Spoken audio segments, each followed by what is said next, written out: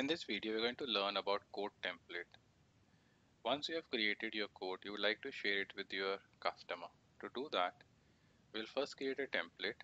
The template creation process consists of creating a code template, then adding your logos to the document folder in CPQ, then creating a template content, sections, and at the last, line columns. Now let me jump into CPQ and we'll do the first step. We're going to create a code template. Let's give it the name as December template,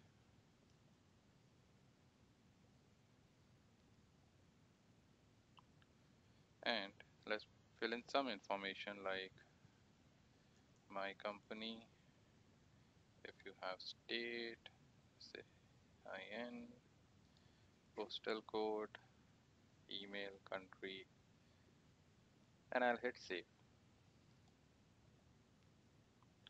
So the first step is to create a code template. The next step is to add the logos. To do that, we need to now go into the classic view. Then we will look into the document folder over here.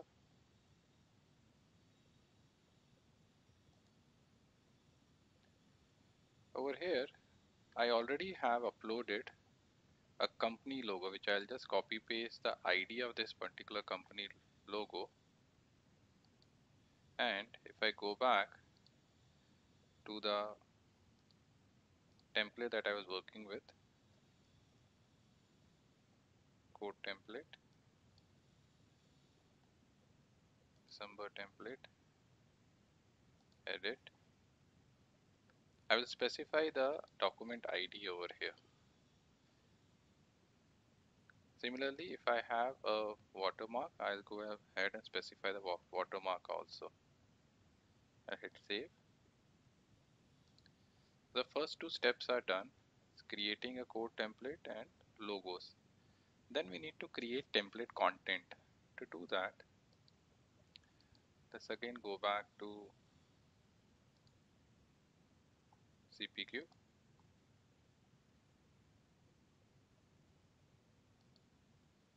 Say content.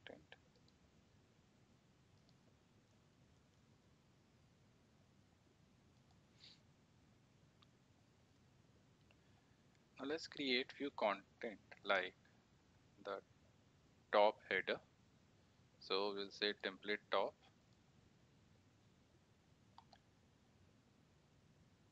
Now this comes pre-built with certain fields as such. If I want to go ahead and change it, I can change this particular template top and just save it.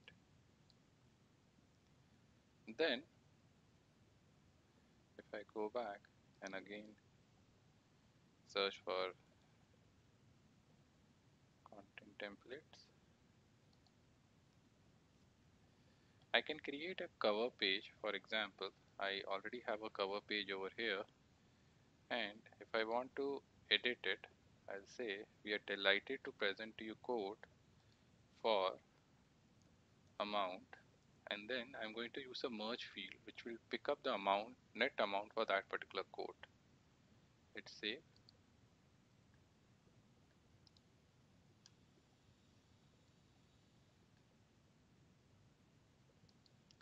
Now let's go back to our template again, December template. Over here, all these line columns are automatically added. Now if I want to add new section over here, I'll go ahead and add a section name top.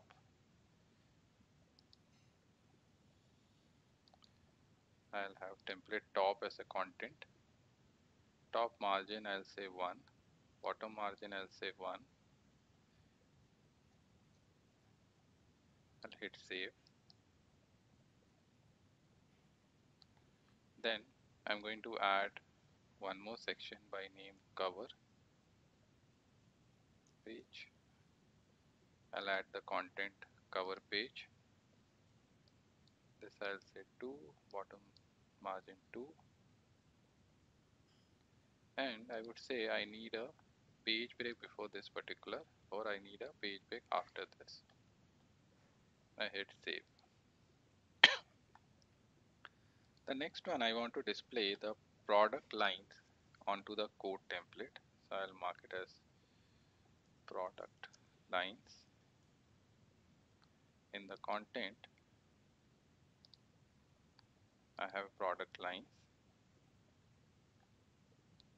I'll say margin as 1, this is 1, I hit save.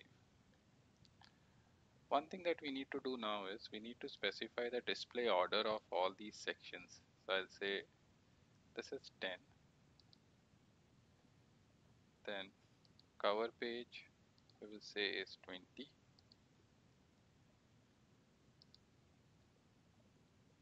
and then we have got product lines which will say as 30. Now let's see how this template looks like when we try to run it from an existing code. So I'll go to a code, I'll open that code, say generate document, I'll select December template, say preview.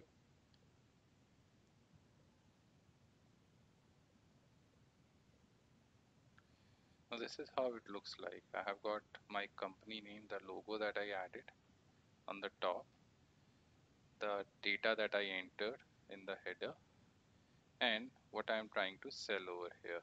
So this was my cover page. We are delighted to present. And on the next page, we have our line items. Now from where are these column heading coming? Quantity, part, description. They all are coming from the line. So let me show you column lines.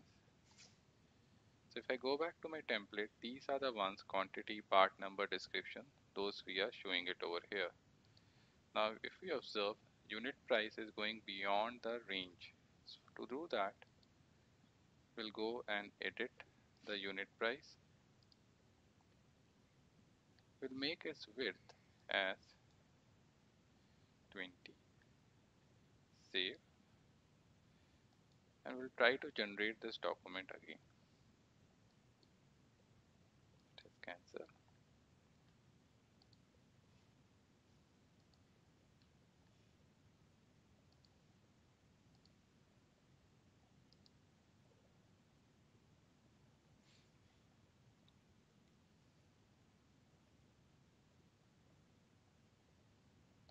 So if I go back and look at the product line now, the width of this column has increased a lot. So this is how you can keep on customizing the template as per your own business scenario. Just to reiterate, we just created a code template where we first created a template, then uploaded the logo, then we created template content sections, and at last we can go ahead and create line items. Thank you.